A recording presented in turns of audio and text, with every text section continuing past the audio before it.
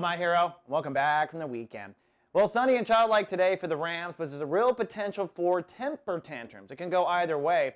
That's because we have a full moon in Leo, and not just a full moon, but the first lunar eclipse of the year. Now, lunar eclipses are quite powerful. In fact, technically, most astrologers would say they can begin to affect you up to 3 days before or 3 days after the eclipse. And what the eclipse really is a full moon, which, as you probably know from watching Soul Garden, is a tug-of-war on the Earth. Only because it's an eclipse, the tug-of-war is almost perfect with precision.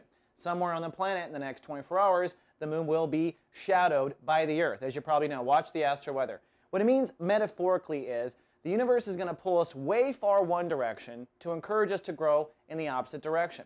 For Aries, that pull is with your inner child. There's likely to be a bit of a temper tantrum or some sort of inner child controversy where you feel like you can't express yourself the way you want to, or you maybe panic that your dreams aren't on path, or maybe you panic that your romance is taking you the wrong direction, or it may look like a creative project is falling apart. And usually it is a falling apart, so to speak, of these things. But reality is we need to focus where the sun is, which is across the heavens in Aquarius. Asking Aries this month to really grow up and change their perspective on how they see themselves in the world.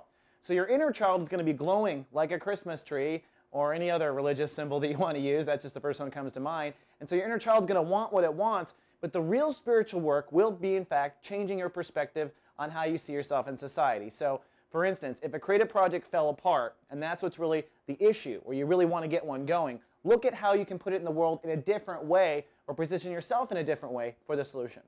All right, hero, that's all I got for the day. I'll see you tomorrow with more. Live, love, be. SoulGarden.tv. Hello, Christopher here, your friendly neighborhood astrologer. I want to invite you to take part in a new social networking site we've launched called the Soul Garden Collective.